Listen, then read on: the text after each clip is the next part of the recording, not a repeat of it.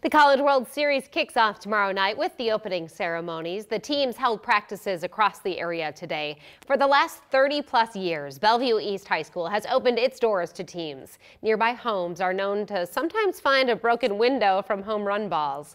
Reporter Phil Bergman went down to Vanderbilt's practice there to check out the scene.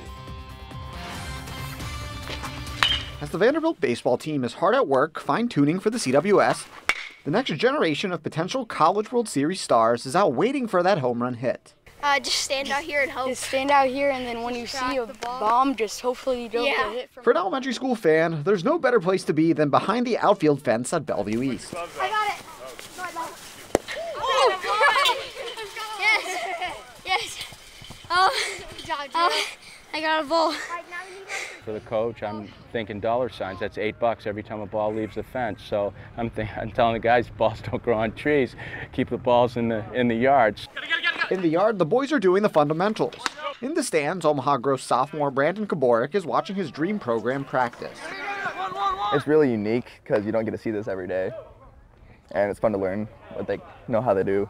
A few rows over in the packed crowd sit Kyle Armstrong and his son Cole. Watching, he came up last year, got a ball, and was probably one of the highlights of his summer. The boys of summer showcasing their skills on the diamond. These drills at their age would probably hurt somebody. How they're so focused and run through their drills so quickly. They might be Commodores fans this week. Either this team or Texas Tech. As the team finishes up and heads towards the bus, Hey Brandon, how are you? Kaborik grabs a meeting with his coaching idol. So, Okay. Thanks for coming back. dream is to play for you guys. Oh, I like that dream. And the head ball coach has some sound advice for those kids wanting autographs. You get the players, though. They're the most important people. A trip to Bellevue for the Vandy boys. A year's worth of memories for these kids. Reporting in Bellevue, Phil Bergman, 3 News Now.